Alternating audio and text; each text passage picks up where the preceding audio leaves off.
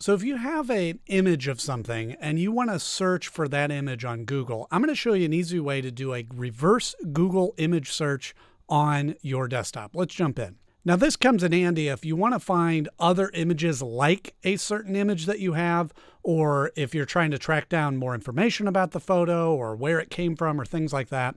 And so if you just go to your Google page, you'll see over on the right-hand side, there's a little camera icon. And if you click on that, it'll open up this dialog box, which you can either drag an image there or you can upload a file. So what we're going to do is we're just going to go to, we have a picture of Superman and see what comes up here.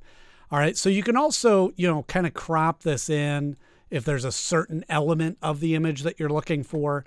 And then you'll see all the related information down here. There's all these other versions of that same image that you can see. It's taking you to YouTube links, it's taking you to DeviantArt, it's taking you to just all sorts of things. And then it also has like the information about it. So this is an image of Superman. You can click on that and get more information about Superman and that sort of thing. And then all the same things apply. You could also go to products, if there's any products related to that, homework, visual matches, things like that. Okay.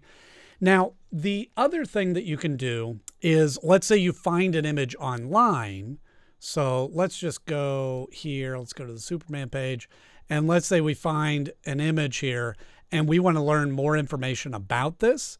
Well, down in the corner, there is a picture and it's going to analyze. You click on that and it's going to analyze that photo and give you some more information. Or what you can do, let me get out of that, is you can right click and go copy image address.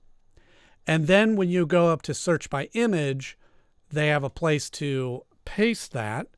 You paste that in there and you can search by that image address. And that works for any image that's online. And again, it gives you all this information about what that image is about, what you're looking for, details about it, and that sort of thing. So that's an easy way to, if you're looking for something about a specific image, to be able to search with your desktop. Hope you found this helpful, and I'll see you in the next video.